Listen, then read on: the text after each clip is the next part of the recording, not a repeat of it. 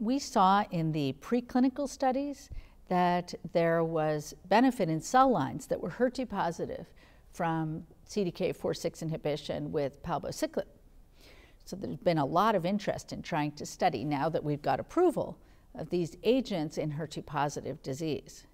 We've seen low-level responses in disease that's HER2 positive that's become refractory to HER2 targeted therapies.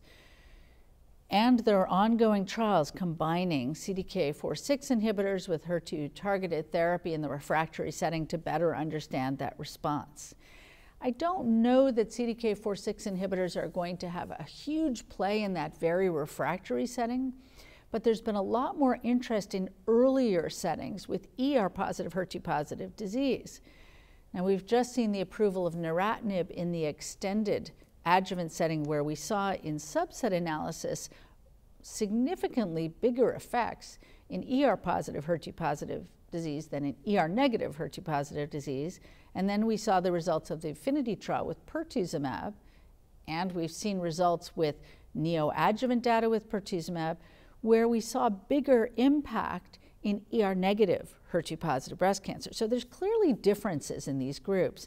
And when people have looked at genomic studies, they found that the HER2-enriched population by intrinsic subtyping is much more common in ER-negative, HER2-positive disease, and you see better responses in that group that are HER2-enriched.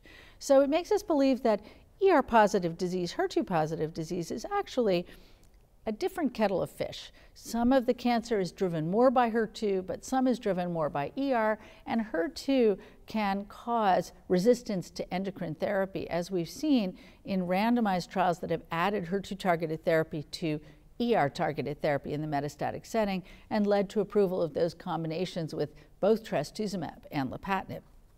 So where could we go with CDK4/6 inhibitors? I think the nicest design and quite intriguing is called the PATINA study. And what's that trial is doing, which is run by Otto Metzger from Dana-Farber, is actually looking at patients who've gotten a Cleopatra-like regimen with taxane, trastuzumab, and pertuzumab, had a nice response. You drop the taxane.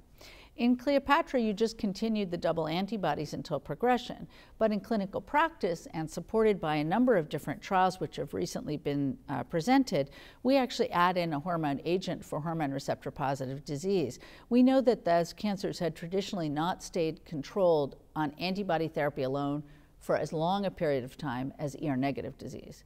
So in the PATINA trial, patients who are on the triplet of antibody plus hormone agent after chemo response will be randomized to receive the CDK4/6 inhibitor palbociclib or a placebo. And I think that's going to be a fascinating trial, really looking at whether or not you can control the disease for longer. We know it's a safe combination.